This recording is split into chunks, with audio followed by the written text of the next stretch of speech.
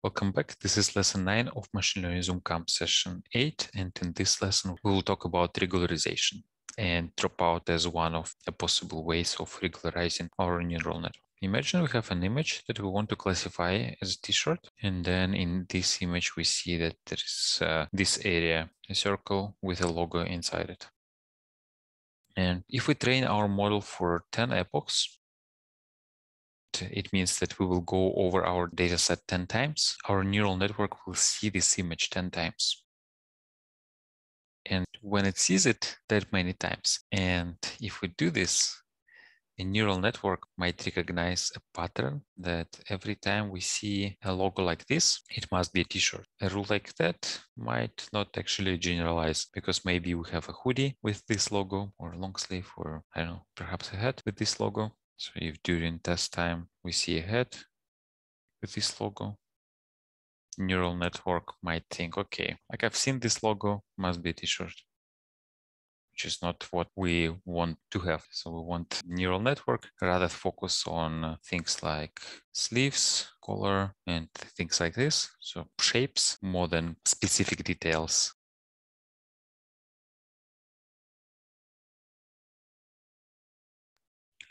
So let's think how we can actually fight this. What if we take an image and before the neural network sees it, during training, we hide a part of the network. Let's say we have a black patch like that, and we see this image multiple times, as many times as there are epochs. What if we use this patch to hide the part of an image? So one time it can hide this part, another time it can hide this part, and sometimes it can hide the actual label. And because we do this, every time a model sees this image, it sees a slightly different version of this image. So what if we could do something like this? This is the main idea behind Dropout. So in Dropout, we take input. In Dropout, it's not really the image. We randomly hide a part of the input. We will see how Dropout works, but I should add a remark here that Dropout doesn't really hide part of the image, but it applies this idea to inner layers, and we'll see how. So let's see how it actually works. Again, the image. I'll draw a picture that you saw many times by now. So we take an image, then we have a bunch of convolutional layers. So I'll just use CNN here. And then what we get is vector representation. And the way convolutional layers work, the filters pick up some visual features of image like sleeves, and then this goes to some part of the vector. So let's say this part of the vector can have some values if there are sleeves on the image. This part, there is a color, maybe this goes here. And it also could be that if there is a circle somewhere on the image, it goes to a part of the vector representation here. And vector representation is quite a large vector. So the dimensionality of this vector in our case is 2048. So it's quite a large vector. So there can be many things like maybe these parts here, they can go to a vector here. What happens next is we have a bunch of dense layers that turn this vector representation into our final prediction. And then final prediction is a t-shirt, for example. So now let's think about this vector representation. So I will just remove this because we have seen this picture many times. So let me draw a simpler version of that. Let's say this is our vector representation. Now let's assume it just has 4 values here. And this is our inner layer that has, let's say 3. So since it's a dense layer, every input is connected to every output. Everything is connected here. Now for dropout, we take a layer. So this is our dense layer. And we freeze a part of this layer. We say that this part here does not get updated. We run our iteration of a neural network training, and we say that at this iteration, we do not want to update this part of the layer, right? So we say it's frozen. What happens is during training, these connections are gone. During this specific step of training, we only update this and this, but this one is frozen. Don't update. what we achieve by this effectively, let's say if there is a part of vector representation that is responsible for a circle with a logo, then this neuron here will not get this information, will not see it because this connection is frozen. Right? And then on the next iteration, we freeze this one and that one is not frozen. And on the next iteration, we freeze something else. So every time we freeze different part of the network, that's why it's almost the same as we hide a part of the input here, because this is what effectively happens if we, let's say, go back from this layer to this one when this one is not updated. So maybe this input is not taken into account for this particular neuron, this one, and effectively part of the image is ignored. Could be this part, could be this part, could be this part. When we do this, we force the neural network to focus on a bigger picture. So we want it to focus on the shape and not on some details like a logo or this part here, which is not a part of the image. And if all the pictures of t-shirts are made on this background, then a neural network might think, okay, if I see this on a picture, then it must be a t-shirt. But if we randomly, every time randomly hide this part, then hide this part, then hide this part, then this eventually is the pattern we wanted to see, which is the shape. Clean it a little bit. So remember, we still have one more layer, the output layer. And when a part of a neural network is frozen, the output still gets all of the layers. So we just don't update this part, but it doesn't mean that the output, the next layer, doesn't look at this. It actually does look at this. So let me just write this. This is not updated. That's the main idea behind Dropout. We randomly freeze a part of a network and we can implement this. For that, let's take our model of version 2 that we had previously, and we will have version 3.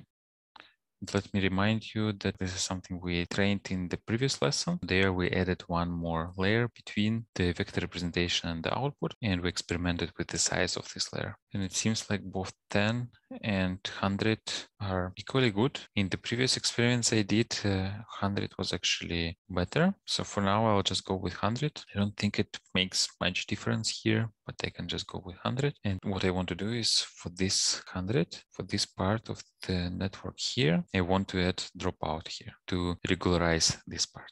And here regularization, so I don't think I mentioned that. By regularization, I mean we introduce something that doesn't let our neural network overfit to some patterns that might not exist. This is an example. We have a logo. A neural network might see a pattern that if there is a logo, it's a t-shirt. This pattern is not necessarily true, and regularization is a way to avoid depending on this pattern when making the predictions. So we want to add that, and let me just take the code we used previously. So this is our make model function. I'll copy it here and add another parameter. So I'll explain what this parameter is, but now we need to add dropout. And we will add dropout immediately after the inner layer. So we want to freeze a part of the inner layer. We'll just call it drop, layers dropout. And the parameter we have here in the dropout is like how much of this thing of inner we want to freeze. So this is called drop rate. So we have our vector representation, we have our inner layer, right? And we say that we want to freeze 50%. So this would be drop rate. So how much of the network we freeze. And each iteration, it's a different part of the layer. So it could be this part, of course, like it doesn't have to be consecutive. It can be this, and this are frozen. So this is always random. And at the next iteration, it is different. So this is drop rate, how much of the network we freeze, and we control it by this parameter. Let's say default would be 0.5, meaning we freeze 50% of the input. And then we apply it to the output of this inner layer. And then the final output, the predictions get in this output of dropout. So this is how it flows. So inner goes to dropout. The output of dropout goes to the final output. And the final output is what we get in the prediction. Let me modify this a little bit. I need to condense this picture a little bit. Now it's quite difficult to add anything here. This is still the same neural network. So now what I want to add here is another step, which will be dropout. So it's dropout, and output of this dropout, we call it drop. When we apply dropout to our inner layer, we get the same dimensionality. So here, say if we have it 32 by 100, then after applying dropout, we get 32 by 100, and then the output is finally 32 by 10. So this is what I'll call version 3. So we have drop rate here, drop rate parameter. So let's see what should be the value that we use here. Let me take the code we have here, training the model. So on the previous step, we selected the size. So I'll use 100. So I'll just make it a bit smaller. And so it fits in the screen. Then we'll experiment with different drop rates. So first we'll do without dropout. 0 means do not freeze any part of the network. Freeze 20%, and then let's say 80% of the network. So we'll print it. Then drop rate is this. Save the history. And now because we added regularization, 10 epochs will not be enough to train a model. Neural network will require more iterations to learn something because we're actively not letting network learn by freezing part of the model. So let's say 13. So now I will run it. Okay, to finish training took 20 or even 30 minutes. So let's see what we have here. So I want to get the code for plotting.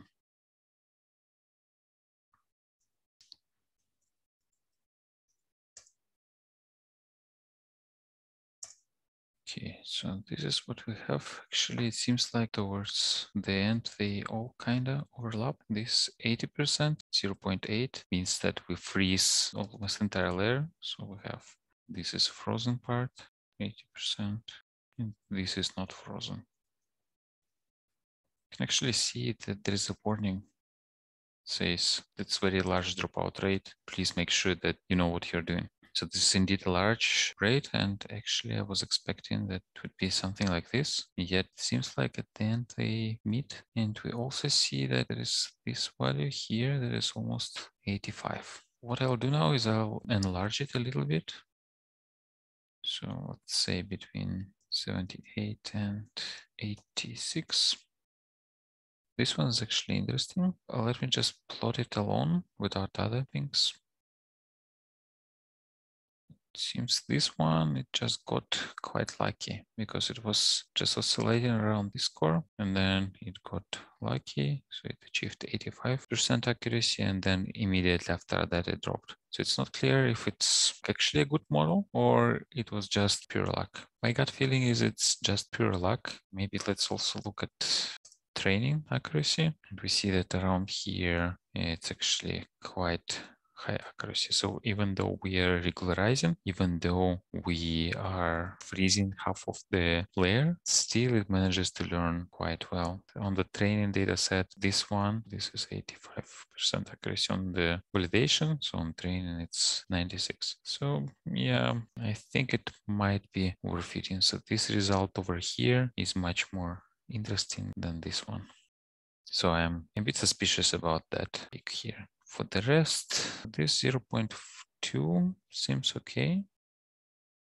So let me also take a look at this. So 0.2. First, without train. So it gets a bit more than 84 after a few iterations. This is fourth, I think. Then iteration 11 is also quite good. Then it oscillates around 83%. Oh, by the way, what was the previous best one? Yes, it was actually less than 83. 84, yeah, so this one is actually 84. So we see that this model is actually better. Maybe it also was a bit lucky. But if we also look at the training accuracy, I think the model over here didn't significantly overfit yet. So this one seems okay. For this one, I trust it less than this one. So I would go with the model here. Too bad we weren't doing any checkpointing, but yeah, it seems like I would go actually with parameter 0.2, because even though it's not super good, but it's also not suspicious. And in general, the performance I see here is quite okay. Okay, maybe let's look at no regularization at all, which is interesting because without regularization last time it was worse. So now it got luckier. But also here we see that very fast goes to 100% accuracy, stays at 100%. Here again, the gap between train and validation maybe is even larger, more the same one, but I'm inclined to go with 0.2 drop rate because it's not too large. It's reasonably good performance, and then we're adding this dropout to prevent from overfitting. Let me do final comparison between 0.0 and 0.2. This would be 0.0. 0.2. Yeah, they actually look similar. It seems if we look at the top values, they are slightly better. But again, maybe just because of luck. But I would still go with 0.2 because I know we are adding some regularization. So we are trying to fight overfitting there. So that's why I would go with this one rather than no regularization at all. So let's go with that one. This will be the value we are going to use. And in the next lesson, we will do a different approach to regularization. Here, we freeze a part of a network in order to not let it overfit. But in the next lesson, we will look at a way of generating more data from existing data. And again, this way preventing the network from seeing the same image over and over again. So see you soon.